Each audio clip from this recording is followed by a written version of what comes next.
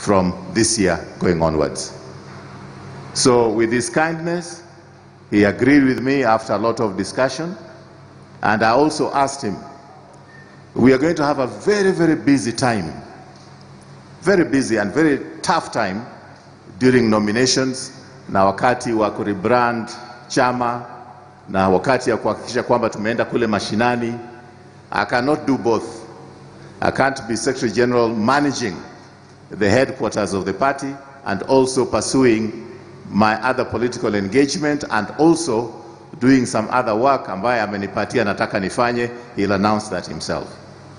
So I'm going to call the next speaker who is going to give us information vile tumepanga kazi, and from then on I will be just in the process of handing over to the new team that is going to run the party from party headquarters.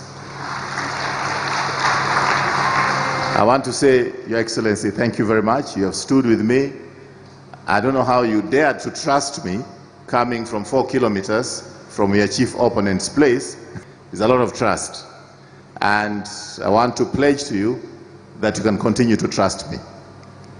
I want to personal level.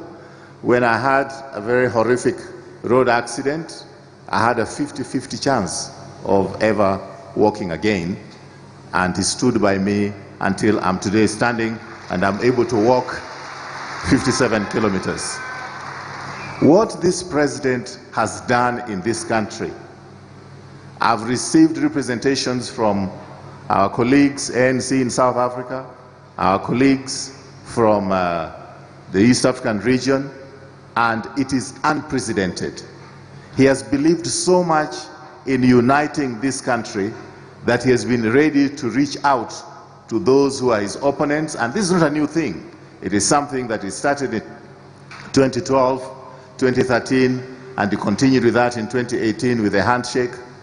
And there is no precedent in Africa where anybody has done the kind of work he's done to bring unity in the country.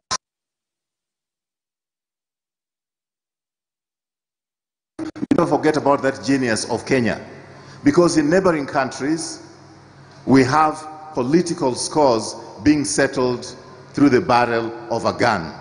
But it is the genius of this president and the genius of all Kenyans that we can actually be looking at the specter of supporting another formation which was not our formation in 2017 and 2013 for the good of this country. Your Excellency, you deserve every support for that. So